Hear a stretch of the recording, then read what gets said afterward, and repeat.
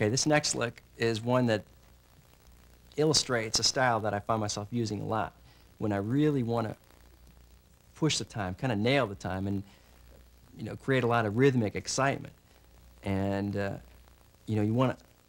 sometimes you want to keep a repetitive kind of idea going that covers different chords. So you only need to change the notes that are different from one chord to another. So here we're talking about F sharp minor to D, and with an arpeggio, the only note we need to change is that C sharp to D. So there's a lot of common tones.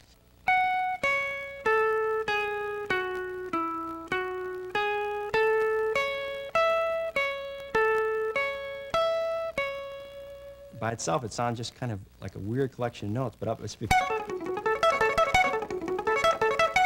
the reason we're doing the pattern this way is so that the high notes punch the most through most amplifiers and most mixes. Now we'll go to D and start with F sharp again.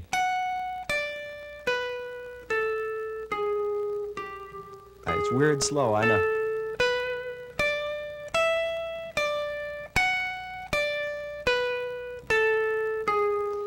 Some licks like this you just don't think of while you're playing it slow. The ideas can only come when you're playing fast, because then you see where it kicks the time.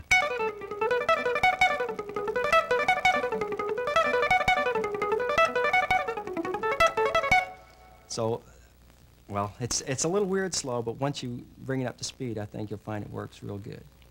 1, 2, 3, 4.